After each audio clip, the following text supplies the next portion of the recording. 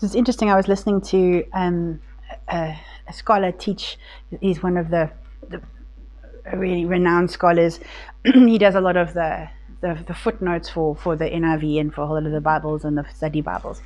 And he was saying, we forget that the Bible was written to be heard orally, to be heard, not really to be read initially, because most people either couldn't read or didn't have it. And so that he was saying, he always tells his students, he said, before you do anything, go and listen to the Bible. There's something about, yes, we can read it, but he says we miss things in reading it that are picked up orally, like as it's spoken to. And I must admit, Romans did that for me. What changed my heart for Romans was I've got the audio Bible on the thing. And the nice thing about, especially with Romans, is that, we've put in the chapters and the spaces. That wasn't always there. And sometimes we've put them in it. it's like you're halfway through a conversation and you're like, what? And then because with the way we read it, we come in half and it doesn't make sense because we haven't read the before or the after. And Romans, I must admit, I changed my view on Romans by listening to Romans straight through. So if you can do that, and there are ones on YouTube. If you Google it, there's the audio Bibles these days. I mean, the old days it was hard to find, but you find them there, and just take it and listen to it through, because it really does help. It does add a dynamic to it that we don't always see. Okay, so we're going to carry on in Romans 8 because there's that chapter. There just is so much in it. But of course, just to recap, we had no condemnation, verses 1 to 4, no domination, verses 5 to 13, which is not going to be dominated by our flesh or by the law, but be filled by the Holy Spirit. Then there was no desperation, which was verses 14 to 17. And then from verse 18, we're going to look at no intimidation. Is the next part that we're going to look at. Believers are not to be intimidated because creation is groaning for our maturity to come to pass. So it's this thing of step out of that intimidation, become who God's called you to be. The world is waiting for it. Step into the fullness of it. So let's have a look at verse 18. We did read it last week, but I'm going to start there anyway. And it says, "I'm convinced that any suffering we endure is less than nothing compared to the magnitude of glory that is about to be unveiled within us." And that, again, we said that unveiling that we're talking about there is the same word that you use in Revelation as the unveiling of Jesus Christ. But it's that nothing can compare to the glory that he wants to unveil in us. And that's where it starts. We always want to see it out there, but God says, no, it actually has to start in here. This is where I need to be unveiled, and my glory needs to come. And so we have this picture, and again, it's very much, we understand it in the New Testament. So the New Covenant, and we understand the Old Covenant and the New Covenant. What's the difference between the Old Covenant and the New Covenant? Anybody? Jesus came and he said, there's a new covenant. What was the old one? But it was about the law. It was about things being kept and about changing. So we have the difference between the old and the new. And then Jesus came and he says that, there's now a new covenant in me. And the way to look at it is the new covenant is always inside out, working from the inside out. Old covenant, working from the outside in. I'm trying to change all these things. Be better, do better, change and suppress this and behavioral modification and change my works so that I can become better. That's old covenant. Old covenant is changing this to change this. New covenant is first change this, and then the rest will change. Does that make sense? It's the easiest way to sum it up. But that's why it is so important that it starts within. Because the new covenant, it all starts in. I'm in Christ and it's in me. And so whatever moves inside of you and what comes out of you is the new covenant reality that we are engaged in. Verse 19.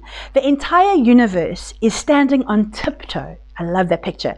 Yearning to see the unveiling of God's glorious sons and daughters. And as we looked at a bit of this last week, but the glory is upon us and within us, and it's God's plan is to unveil something in these last days in us, and that is his salvation. Can we go to 1 Peter? I think I put it in your books, in the next page. 1 Peter, and I want us to look at. So there is this. God is there is this groaning for this thing that is coming within for God's sons and daughters to be mature and to come into the fullness. And Peter addresses this. 1 Peter 1:3. I've given it to you in the ESV and the NLT versions. But it talks about blessed be the God, the Father of our Lord Jesus Christ. According to his great mercy, he has caused us to be born again to a living hope through the resurrection of Jesus Christ from the dead, to an inheritance that is imperishable, undefiled and unfading, kept in heaven for you, who by God's power are being guarded through faith for a salvation ready to be revealed in the last time. And that last time, that time is kairos. It's a kairos moment. It's a season or a time. It's an age. So God's going in the kairos moment at the end of the age. I'm going to do something in my sons and daughters, and what I'm going to do is this for a salvation ready to be revealed in the last time. He's going to reveal the depth of salvation. The NLT puts it, the TPT puts it this way: through our faith, the mighty power of God constantly guards us until our full salvation is ready to be revealed in the last time. So there's this dynamic that we see in Paul, and we see it played out in Peter as well, and we'll see it in Ephesians as well, that sometimes we think it's now and then. Those are, as Christians, and that's where I lived most of my life, it was a thing of, we are Christians now and we live with a certain amount of whatever, and one day we'll have everything in its fullness. But scripturally, there is something more than that. There is what we have, what God wants to bring and unveil, and what is to come. So we sometimes live with putting, we were here and everything else is pushed to there. And God's going, hang on now. And Paul addresses it. He says, you need to become my sons and daughters, radiant ones, these radiant brides that you are maturing into, not for eternity, but for now. So there's this sometimes we think this is what we are and we don't grow from this. But that's not biblically the picture. He's like, actually, there is a fullness of salvation that is yours. There is a maturity and living in the fullness of Christ that we are called into, and living in the fullness of his grace that we're all called into growing into, to live differently from here to here before we get there. Does that make sense? Because sometimes in Christianity, it's this thing of, this is who we are and this is who we're going to be. But that's not the picture. Again and again in Scripture. Again and again in Scripture, there is this thing of going, but there is more for now. So that you become this mature sons and daughters, that the shining ones that I want you to be.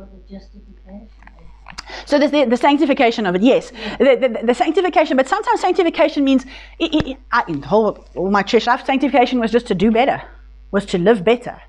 Where the picture here is living more. Not better, but in the more of God, in the fullness of what he's won for us, in the maturity and the deepening love and the deepening walking in the deepening of his what he's given us in his power and grace and salvation. Does that make sense? So we need, and I'm bringing it up in the beginning because you're going to see it right throughout these passages that it's not just we're saved. He's like, no, but there's a fullness of salvation that's coming, that I want you to learn to grow into. So let me just carry on reading. It says, through our faith, the mighty God, the mighty power of God constantly guards us until our full salvation is ready to be revealed in the last time. So in the last days. May the thought of this cause you to jump for joy, even though lately you've had to put up with grief of many trials.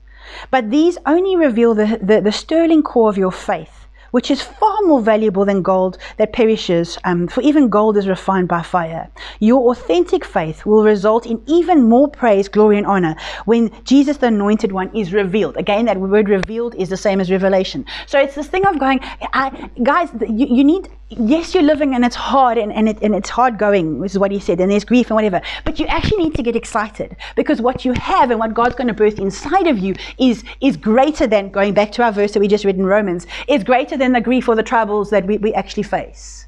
We have a greater reality that is ours than actually what the world throws at us on a day-to-day basis. Does that make sense? And then I'm going to read verse 13, if you carry on down. Again, I gave it to you in both versions. In the ESV, it says, therefore, preparing your minds for action and being sober-minded, set your hope fully on the grace that will be brought to you at the revelation of Jesus Christ. That word revelation is the unveiling again, or the revealed Jesus Christ. So so he says, set your hope fully on the grace that will be brought to you at the revealing of Jesus in the end times as he is unveiled. The TPT puts it, so then prepare your hearts and minds for action, stay alert and fix your hope firmly on the marvelous grace that is coming to you. For when Jesus Christ is unveiled, a greater measure of grace will be released to you. Understand that we don't need a greater measure of grace one day in eternity. We need a greater measure now. So it's talking about a now. It's not talking about one day when. And again, don't get me wrong, is it hard to navigate this, that this is how God sees us? Going back to that verse, the verse that we read in Romans, that actually the entire universe is standing on tiptoe, yearning to see the unveiling of God's glorious sons and daughters. It's a dynamic that we don't often hear, and we're not often called up to. And that's why in verse 18 he says, I'm convinced that any suffering we endure is less than nothing compared to the magnitude of glory that is about to be unveiled within us. He's like, this is what God wants to do. In the last days, there's going to be a greater depth of salvation, a greater grace, and a greater faith to live it out. Are we all okay? So it's a beautiful thing. The more you get this whole thing of creation growing, there's a new revelation of our salvation is coming to us, and it's ready to be unveiled when we're ready to get it. And so sons and daughters being unveiled is what God is doing in these last days, and creation is groaning. That was the I think I put it. Did I put the Romans verse in there as well? Sorry, let me just go. Yeah, did I? Yeah, and likewise, we'll get to it in 26, but it talks about the Spirit himself intercedes with the groanings, but I didn't actually put the first one. But so the world is groaning. We did it last week. The creation is groaning to see, yearning, standing on tiptoes is the way he described it. But in the last week we looked at the other way to put his, the earth, the creation is groaning for God's sons and daughters to rise up and be who he called them to be. So that's what we looked at last week. So we have this picture of creation is groaning for us to get it. And the more free we get and living in the fullness that God has for us, the more free creation and the universe gets. And again, concepts that I don't understand, but this is what Scripture is saying.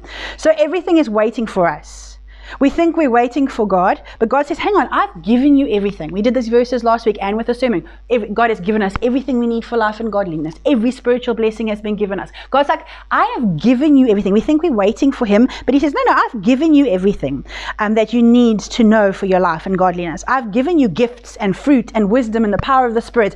I'm waiting for you, my sons and daughters, to arise and to be unveiled for who you really are designed to be in my glory. Are we good? Okay, so let's carry on going. Where am I?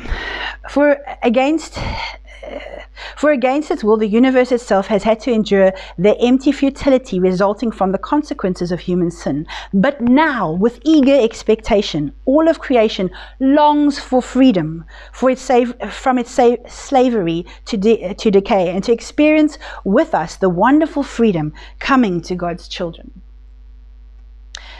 To this day, we are aware of the universal agony and groaning of creation, as if it were in the contractions of labor for childbirth.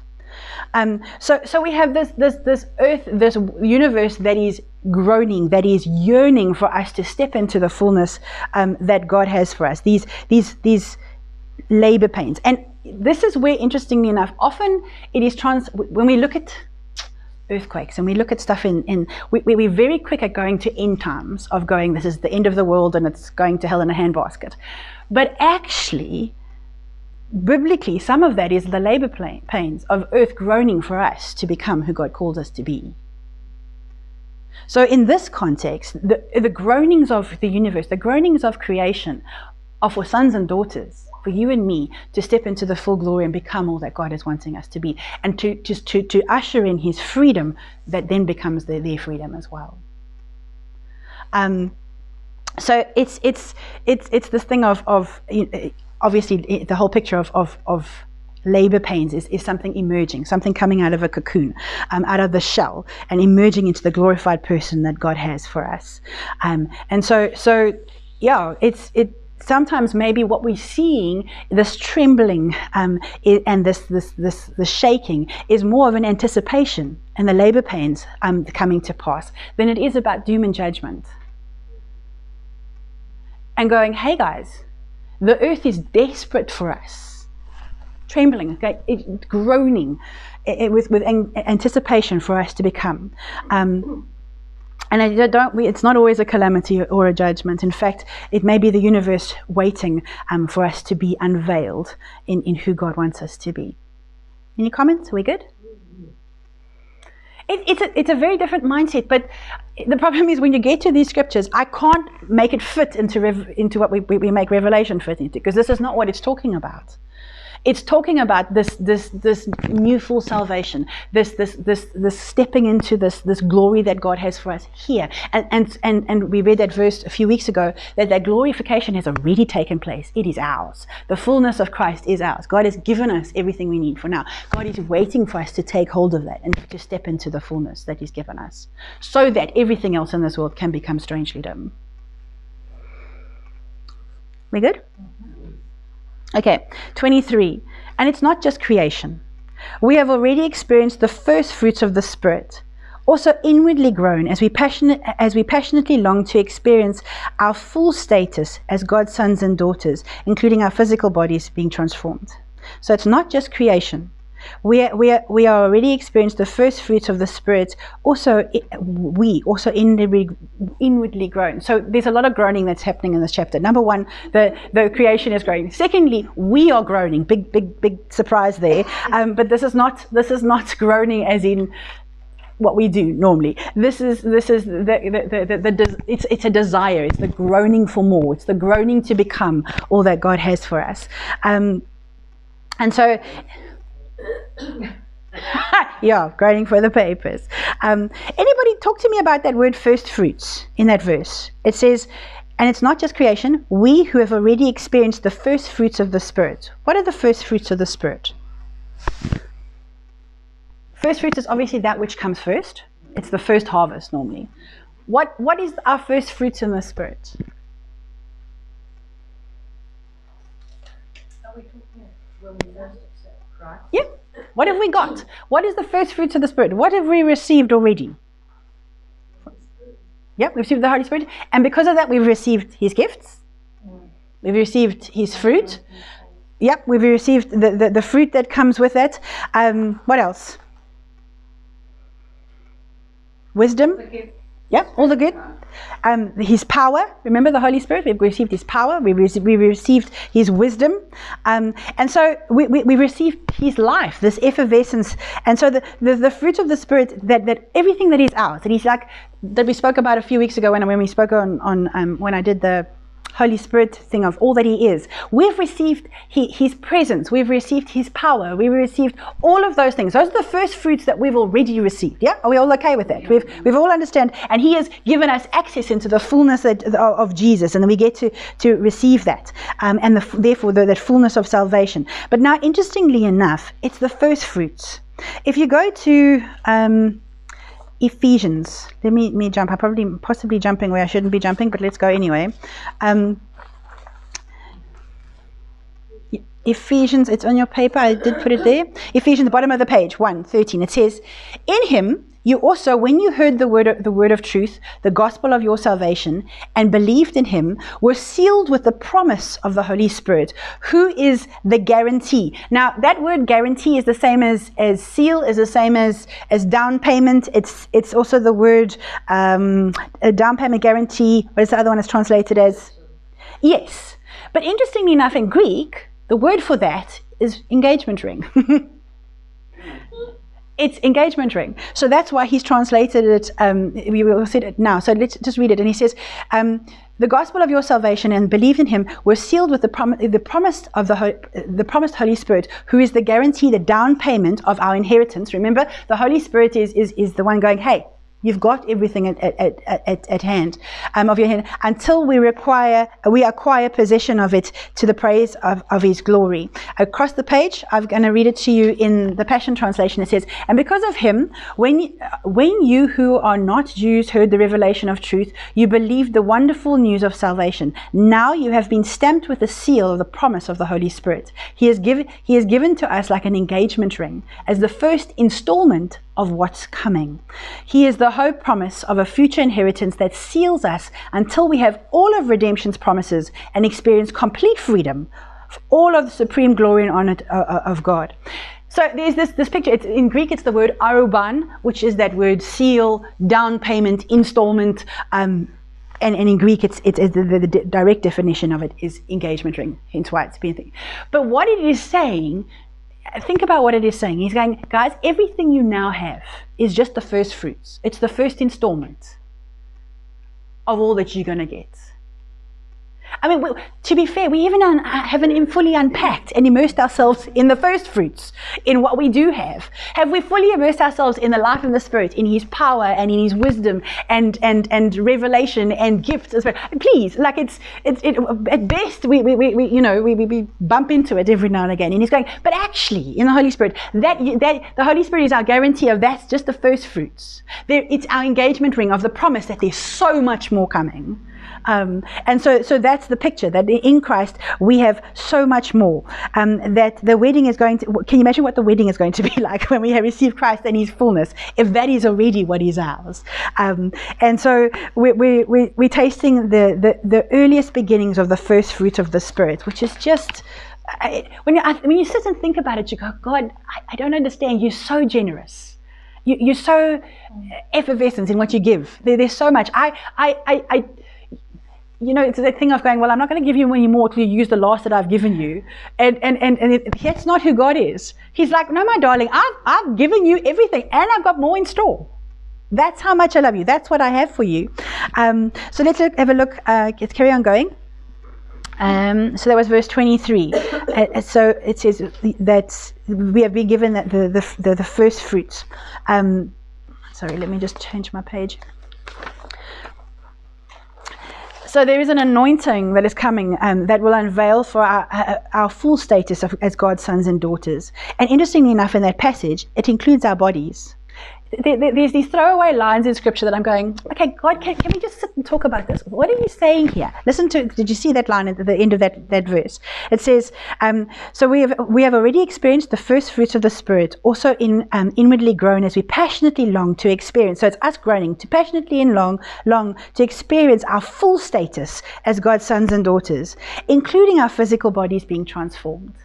Hallelujah. Hey, it's this thing of going, we live with this limited expectation, and yes, in eternity, all of that's going to be gone. We're not going to live broken or sad or anything else.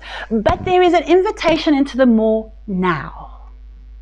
And that's always the interesting thing. Why do we pray for healing? Why do we stand and believe for me and for even? Because God says there's more.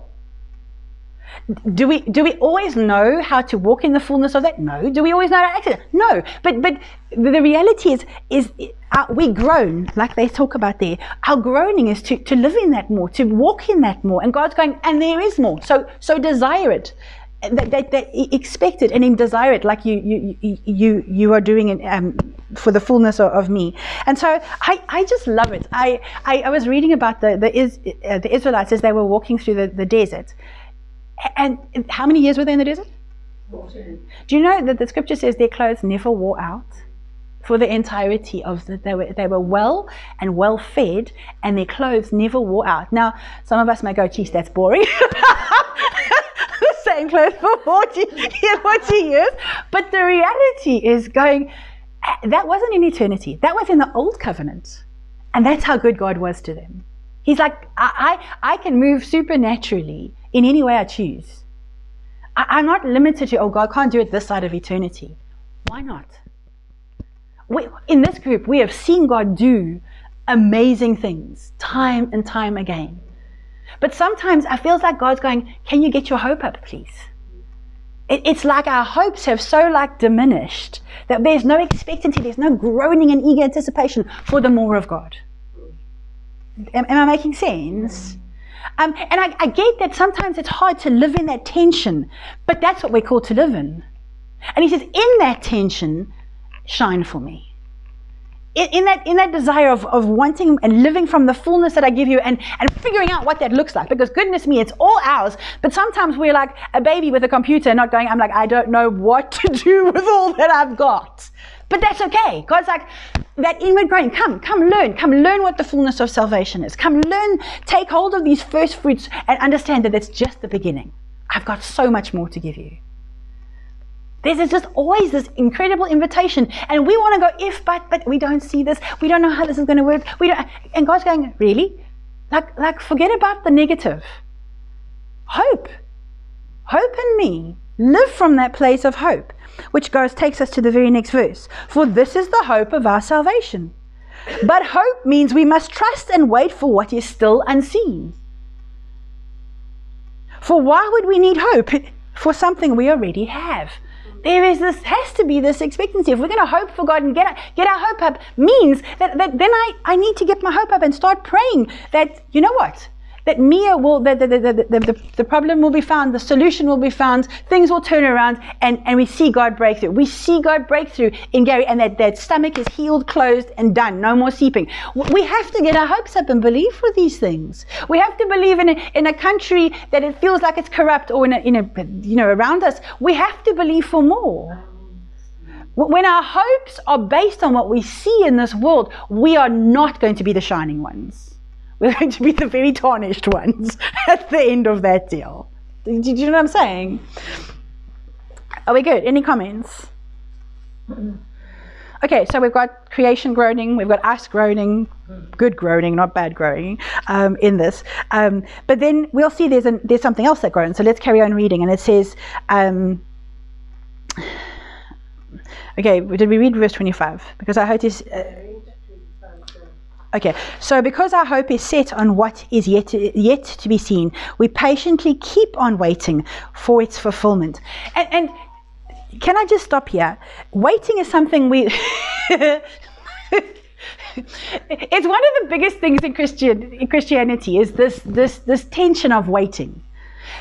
Tell me, what does God's wait... When God talks about us waiting, what does that mean? What does God's waiting look like? Resting in his arms. Sorry? Resting in his arms, definitely. With an expectancy? Yep. You were going to say a bit? No. The answer, okay. With an expectancy. But there is also this thing of, and trust. With that expectancy has to be a trust. Have we ever had this thing where you know God's called you to something? You've heard God's promise. God has promised me this, or he's going to do this. But often we take his promise as his timing, and we get ourselves into trouble. Do you hear what I'm saying? Often we go, well, if God has said it, then I need to see it now. But over and over again in Scripture, his promise and his timing were two very different things. And in between that is his waiting. And our job is to manage that waiting. And again, I think we did it when we talked about Isaiah, that wait upon the Lord, and in those that wait upon the Lord will renew their strength. The word there is entwine themselves with God. Those that wait, entwine themselves with God. So it's how we wait. And what we've just read is that we need to be waiting with hope. We need to be going an expectancy of going, God, you're going to do this. You've given us this. We're groaning to navigate the more of this. Show us how to do this. And so waiting isn't passive. Yes, it's leaning back into him, but it's connecting to him and twining ourselves to him and going, okay, so what does it look like to walk in your spirit? What does it look like each day to become more like you, to see things from your heart, to pray from your spirit, from your heart? Am I making sense? So there's this waiting and this expectancy that needs to come in. So it says, so because our hope is set on what is yet to be seen, we patiently keep on waiting for its fulfillment. And so that waiting is not patiently sitting doing this. God, when is this happening? If I see nothing happening, I need to know that God has put me here for a reason. And I think this is where we miss it sometimes. Because we sometimes think waiting is robbing us of something. And God's going, no, my darling, I could move you on tomorrow. If you're here now, the waiting isn't the problem, your attitude of heart is. Because there's something here and now that I want you to bring me to, that I want you to live in the fullness of, that I want you to shine me into. Do you hear what I'm saying? So sometimes maybe it's our attitude to waiting that's keeping us waiting. Does that make sense? It's a hard one, but it's our attitude. What's that look for? You can pray and pray and pray and pray for something in absolute positivity, hope, but it never arrives, and eventually you start thinking, well, maybe it's not God's will. And so I just let that prayer slowly dissipate, and it dies. Yeah. And we need to take it back to God. Like, honestly, He's a good dad. Ask Him, do I let this go? Or is it something that and often God's like, well, did I tell you to let it go? No? Okay. And sometimes He'll go, yep. The things that you're praying for are often, you know that it is God's will. So and He wouldn't have let it go. No. It's hard. It's hard going. And God's going, but again, it's going, your faith is in me, not in what you see, not in the time. Think about, I mean, we read the stories like the kiddie stories, but think about poor Sarah. Like, God promised her a child. And the woman waited a very long time. And more than that, she was old. And if all the facts were not only, so it wasn't, the waiting not only was hard in the length of it, but it was going in the opposite direction, if I can say that. Do you know what I mean? It wasn't like there was more hope, there was hope coming. It wasn't. We said, her womb was dried up like a prune. Like, it was like, it was becoming more and more of an impossibility. And so, and God's like, but I gave you my promise. And my promises are yes and amen. And my promises, and this is where we get to, are always from an eternal perspective. And unfortunately, we often look at God's promises from a worldly perspective. No, that's all we know. It is all we know. But ironically, the minute we accepted Jesus, we became eternal beings. So He's like, awesome, come into my world, and now you get to live from my perspective. We get to live from eternity. And so when I'm praying, I'm not just praying for here and now. I'm praying with God's eternal perspective. It looks very different from that perspective. One of my very wise lecturer used to say, in your life with Christ, you can't sum it up in where you are today. Because all of us would go, how's your life and growth with Christ? Not doing too well. It's been a hard week. It's been a hard whatever. And he said, you don't manage it. You don't look at your growth in Christ and your life in Christ in the here and now, in the day to day. You look at it in a decade. In 2 decades. Because then you see God's movement and His hands and how He's grown you and changed dynamics that seemed impossible and changed who you are. That's a better eternal view. It's limited for us, but it's a better view for us than today. Does that make sense? Because we can look at today and go, oh, how? Nothing's really changed from Monday to today. It's just got worse. It's like, where's the hope? Where's the expectancy? And God's like, I'm working. I'm working, and there is hope. Have hope. I'm doing this. Wait, knowing, carrying the fullness of my glory. Carry it in us because I'm working. But look at it from eternal perspective, not from the limited earthly, worldly perspective that we have. Look at it from who I am. That one lecture was of the video where he describes how teeny tiny, really whiny we are. It's like, yeah. It is like a little bit that can cast down. Completely. I know when he says you like the grains of sand on the beach, you go and look at the sand on the beach and think, my word. Exactly. To Australia. So it is a difficult concept. It is a very difficult concept. Did you actually hear that prayer? Sure. But the goodness of God is that his perspective on that is completely the opposite. Scripture says he loved you so much that he created all of that for you. He created universes that, and galaxies and stuff that we are never going to see in our lifetime. But he created it for you nonetheless, because that's how extravagant he is. Like, so we all, do you understand? Our perspective is very much sand. Like, where am I in the light of this? Something under God's feet that got stuck under the tree. Do you know what I mean? And God's going, no, you don't understand. Like, I love you. The whole premise of Scripture is that he loved you so much that he created the world. My Sunday school teachers always used to say, if you were the only person on earth, he would have still created the earth and still come to die for you.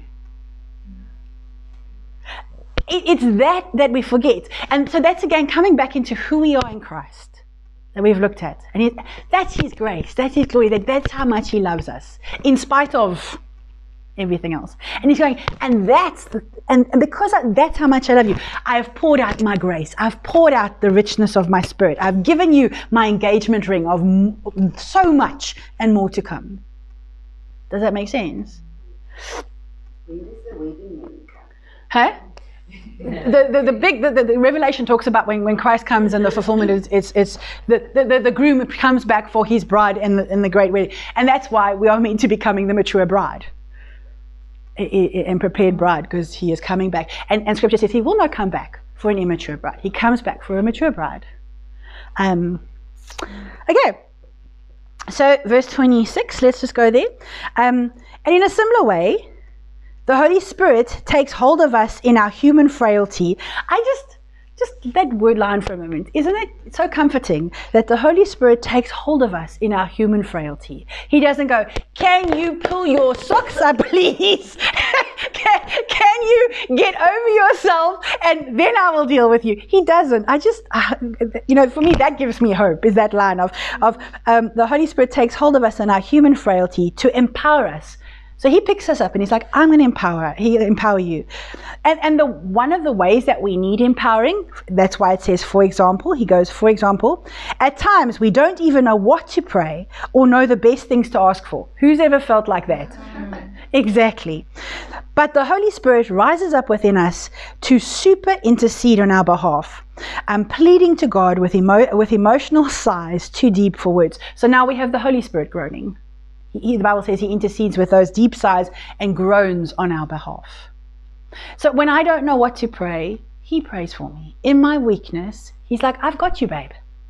I've got you. And that word there is such a cool word that he's translated it super intercede. But that word there is, it's this long in Greek. I'm not even going to try and pronounce it, because then you'll think I'm talking in tongues. But it's that, honestly, that long. But it's that word, the prefix is hyper, it's hooper. So it's his intercession is hyper intercession. That's the word that is used. That's the prefix in Greek. It's not just I'm going to intercede for you. Man, I'm going to hyper intercede for you. You've got the Holy Spirit hyper interceding for you. I just love that. It's like he's not just like, there, I'll say a prayer for you. That's not what he's saying. He's like, babe, I've got you. I'm gonna go before the Father, and because sometimes we don't even know what to pray, but he's like, when you don't know what to pray, I'm going to with sighs and groans and with hyper intercession bring all that you require, and even that which you don't know you require, before God. That is so comforting to me. That in my weakness, that's who's got my back. And we all know that Scripture. I think I put it in the thing that 1 Corinthians, when it talks about in my weakness, and I put it there. I want to misquote it for you. Yes, the last one. On the bottom of the page, 2 Corinthians 12, it says, but he said to me, my grace is sufficient for you. My power is made perfect in weakness. And then Paul says, therefore I will boast all the more gladly of my weakness, so that the power of Christ may rest upon me. Sometimes we're going, God, when I am strong, it'll all be great. And he's going, my darling, but sometimes I want to actually use you in your weakness, because your weakness declares of me, because it couldn't be you. Couldn't be you. Had to be me. So sometimes we're so scared of our weakness and we think, but how can God use me because? And we normally have a whole ring of things behind that as to like, I'm not, like we're a bit like, what is his name? Moses, who I stutter and I can't do this and I'm old. And he going, hang on guys. My power is made perfect in weakness. Don't despise your weakness, but turn back to me. Find me in your weakness. And maybe that's our problem. Is that God's not scared of our weakness. He's going, I'm going to use that weakness. And I'm going to bring my power through that weakness. And that's probably the sort of the dichotomy we battle with, of God going, actually, my darling, you may look weak according to the world, but I'm going to give you supernatural spiritual strength, my power, my spirit, my giftings. And for us, in our worldly way of thinking, you have to be a strong, together, fully functional person to actually move in power.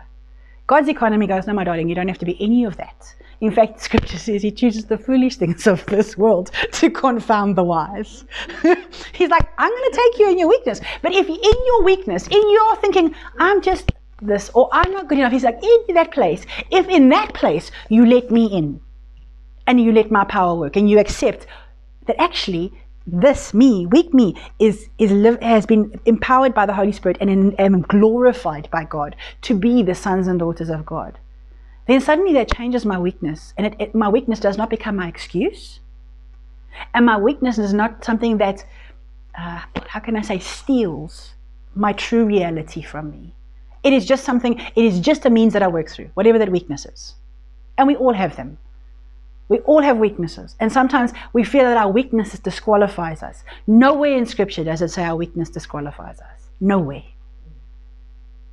How cool is that?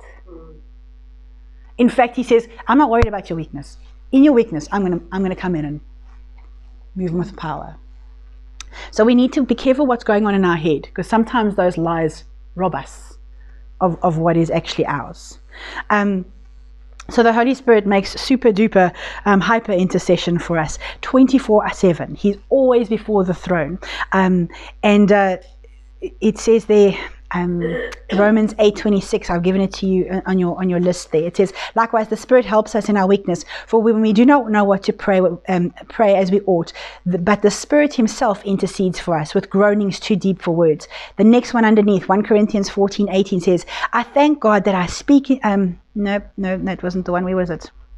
There was another one I was supposed to give you. Did I not give it to you?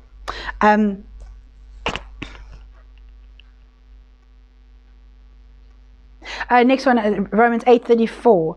Is it right? Okay, no, that's Jesus. Okay, I didn't put the other one in. So we've got the Holy Spirit interceding for us, groaning for us in ways that only he can. But then in the next scripture, we're across the road there, it says, who Romans 8:34, who is to condemn us? Jesus Christ is the one who died. More than that, who was raised, for who is at the right hand of God, who indeed is interceding for us. In Romans 7:25, consequently, he is able to save the uttermost, though he is able to save to the uttermost those who draw near to God through him, since he is always lives to make intercession for them. So here, let me just paint this picture for you, in case you think I'm weak and I can't do anything. All the time, you have the Holy Spirit in you making intercession for you. You've got Jesus in the throne room making intercession for you constantly. So Jesus in heaven in the throne room, Holy Spirit in us, both making constant intercession, and the last third of the Godhead answering. Like we're covered, girls. We're so scared we can't do this, or we don't have enough. And God's like, everything about us are interceding for you. We know what you need. We know what's required. We're there. We're praying for you. We're interceding for you. And the Father is wanting to answer, because we are praying from his will. That's where we live. We couldn't be in a better place if we tried. Prayed for by 2/3 of the Godhead and answered by the third. Come on. That's a good place to be in. And that's where we get to live from the fullness of him. That picture of intercession is the picture of Joshua when he was fighting the battle and then he was losing, and then they took Moses and they held his arms up. Do you remember? Who held his arms up? Anybody? Good Sunday school question. Anybody remember who were the two guys that held Aaron? Who was Aaron? And he took over. He was the high priest, yep, but he held up there. Who was the other guy? You remember? Her, H-U-R, her. Her held up the arms of Moses. And interesting, her means the spirit of light.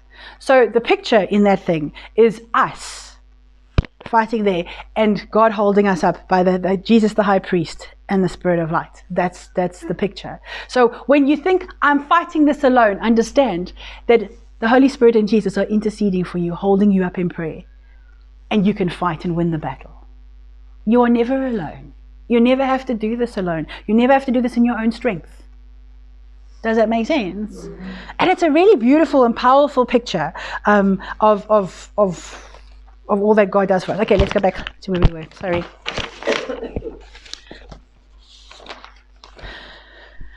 Where were we? Okay. So, 27. God, the searcher of the heart, knows fully our longings, yet he also understands the desires of the Spirit, because the Holy Spirit passionately pleads before God for us, his holy ones, in perfect harmony with God's plan and our destiny. Do you hear what he's saying here? He's going, hey guys, God is you groaning and you going through hard times, and God is searching you, not just for your longings, but also for the desires of the Spirit that the Spirit has for you. Because sometimes, like, I don't know about you, but sometimes I don't know what to pray for me. I don't know where I'm at. And again, it's encouraging for me that he says, the Holy Spirit, God is looking at you, and he searches our heart, knowing your longings full well, but also understanding that the Spirit knows better, and hearing what he has to say on your behalf. Because the Holy Spirit passionately pleads before God for us, his holy ones, in perfect harmony with God's plan and our destiny. That's the beauty of it. The Holy Spirit knows those things. He knows what God's plan is for us. He knows what God's destiny is for us. And so often when we think that God is searching our heart, we think he's looking for the junk.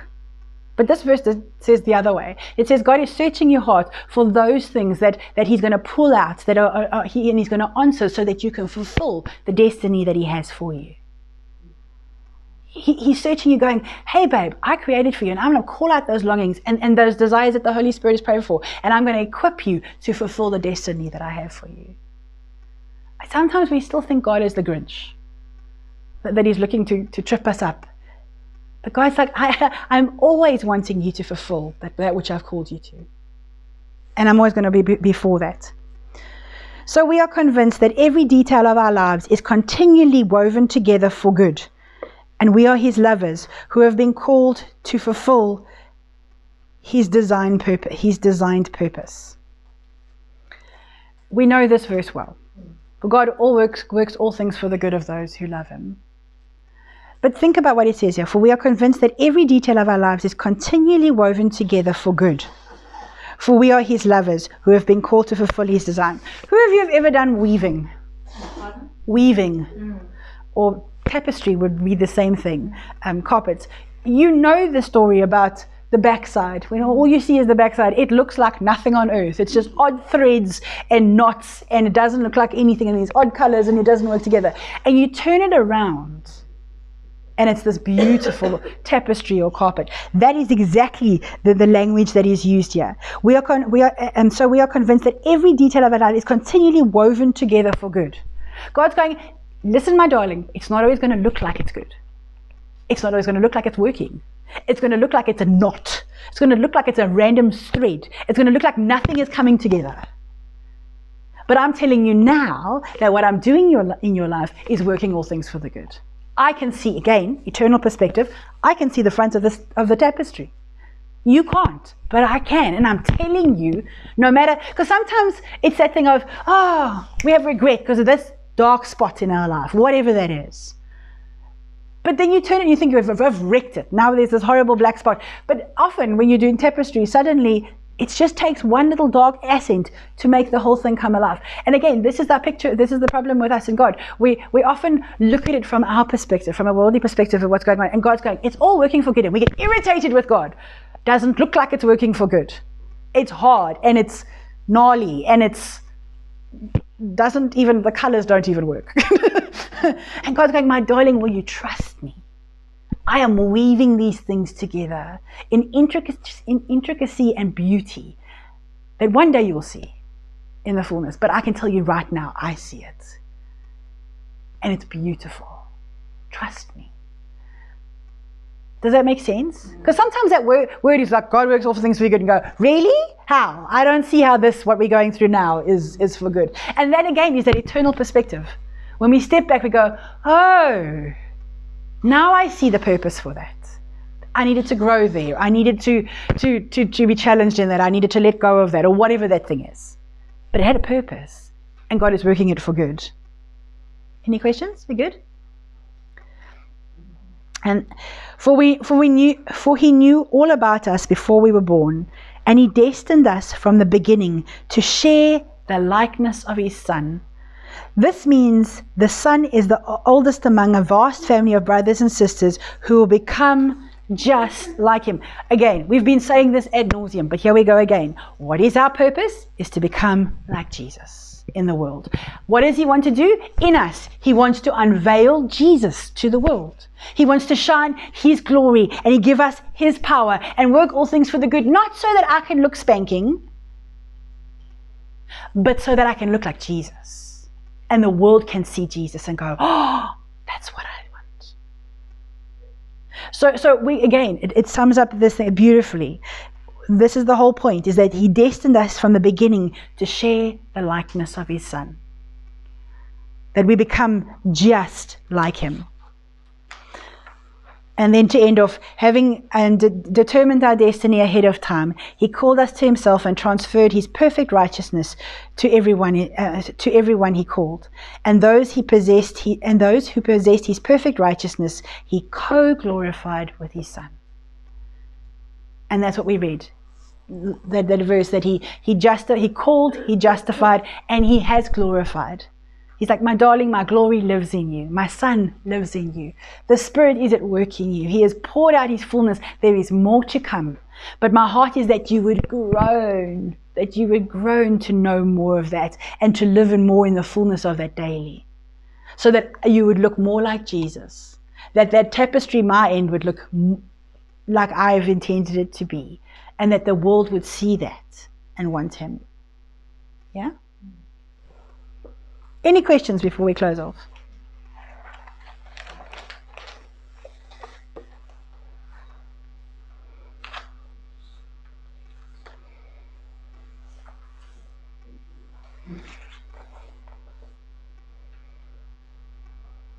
For me, this is always such an amazing thing, because I don't have a good opinion of myself. Yeah. And am I really good enough for this? Yep. And unfortunately, that is the devil's biggest lie that he uses on us.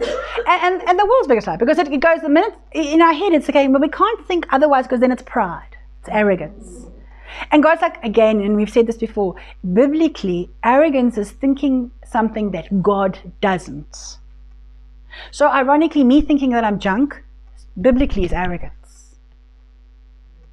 Because arrogance is, pride is me thinking something that God doesn't think. Does that make sense? So pride is thinking, oh, God, not God's thoughts, my thoughts. But then what are your thoughts?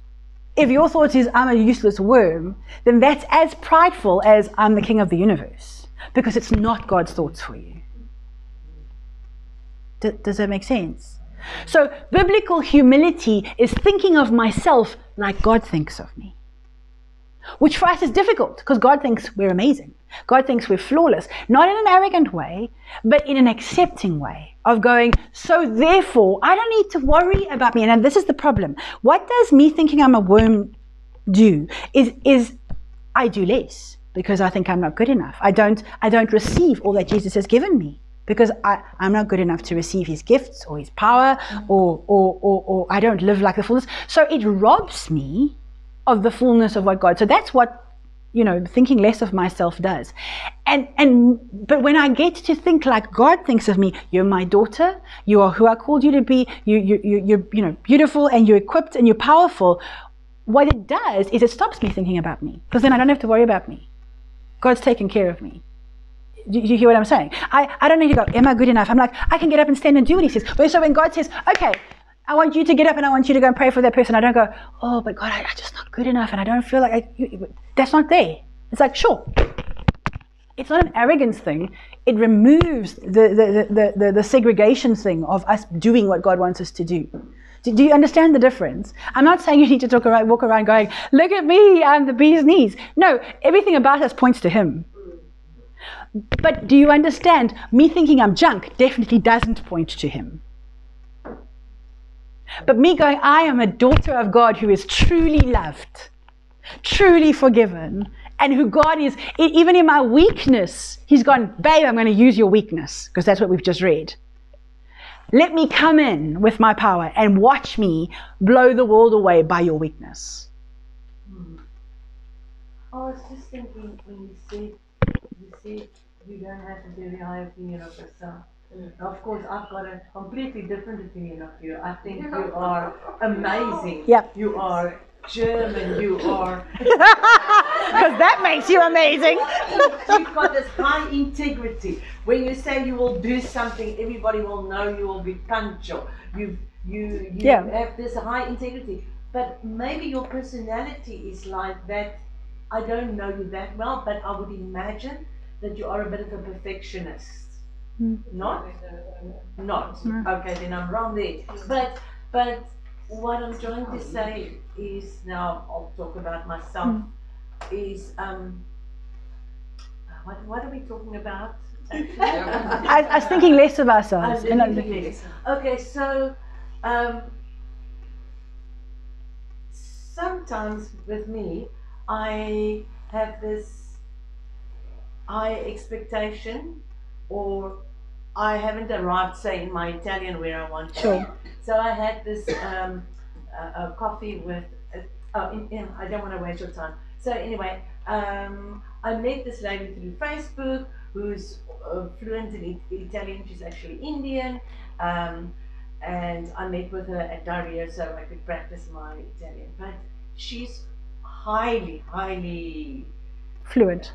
You're fluent. She lived for 6 years in Siena in Italy, worked as a tour guide there, and she's got a doctorate degree in anthropology. So I think, oh wow, she's up there, Yeah. and I get things, and I know she's also into alternative meditation, or I don't know, meditation, maybe Indian stuff, and then I get so nervous because I thought, I know it's not true, but then I kind of think, oh wow, she's up there. Who am I now really to? But it's all lies. Exactly. Because I am in Christ, and God can use me in any situation, and that's why I pray. Maybe some people will think, "What she's always on about her Italian." But I believe that God can use that passion that I have in my life. For example, if I told you about my sister-in-law, and I'll just tell it in 1 minute. So my sister-in-law, a bit older than me, and she was looking for a way to keep her mind going so that she doesn't get dementia or something one day. And she was so inspired by me learning Italian that she decided to also learn Italian. Because apparently learning a new language is a very good way to keep your mind active. So it's just, so I've never had a close relationship with her. Since she's decided that, we're now speaking over the phone. It's just a way of showing how God can use something Everything. like Completely. Completely. And then I think, I understand what you were saying earlier on, because I've been praying now for also long for people in my family, and I think, how long will it take for things to change? And I'm praying for my brother in Italy who said he's not a believer, and I'm thinking, but this is urgent. Something must happen. He's already 75, and I think so. What wisdom can I have? What can I say to change, to bring a change in loved ones' lives? But God uses the weak to confound Yep. the wise. He uses Gideon, who said he's the weakest of the tribe. Yep. He can. So our faith. It's like sometimes when I stand on the beach and I look at the ocean and the mountains, and I think we must actually become aggressive against our enemy in the spiritual world and say, no, I'm not going to have this doubt. I'm talking to myself, having a monologue with myself, because all that power, the oceans, the mountains, all God's power. God said that the power that raised Christ from the dead. Raised Christ from the dead is exceedingly abundantly able to do more. Yep. And so, no, in spite of everything around me that I don't understand, I believe that all that power can work in me and bring about change. And that's why in the New Testament, our greatest challenge that Scripture is taking us back is the battle of the mind. It's being transformed by the mind of Christ. And we say these words nicely, but it literally means that. When I feel like, wake up and I feel like a toe, going, no, actually, even if I do feel like a toe, God can still use me. And I'm gonna step out and not worry about me feeling like a toe, look to Him, accept all that He's done for me, and live from that place. And He goes, guess what? Then I can do in your weakness. I can do so much more. And that's the place we need to get to. It's the place of going, okay, God, here I am. I'm not going to listen to these lies anymore. Life's too short. What are we doing? Why do we let that dictate so much of our life? And God's going, my darling, you've done Romans. I've done everything for you. I have given you everything. And there's an expectation for more. And you're not even using which of God. But come, I want to do it through you. And I'm going to do it all so that you look more like my Son. And that the world gets to see Him. So Father, thank you for just your incredible love for us. Your incredible power that is work within us. That you take us even in our weakness and you make us and you work your power through us, and you use it for your glory. Thank you, Holy Spirit, and Jesus, that you are groaning for us in intercession and praying. Even when we don't know what to pray, you're praying. That we covered in prayer. We covered in your faith for us. And Lord, that we would look from those perspectives and get our hopes up and go, you know what, God, thank you. Thank you for who we are. Thank you for who you are. Thank you for all that you've given us. And I pray again that you would help us take hold of that which you've already given us. Thank you for your glory that is in our lives. Thank you for your Holy Spirit and for your empowering and for the fullness of Christ. And help us to walk it out, take hold of it and live from it. In Jesus' name, amen.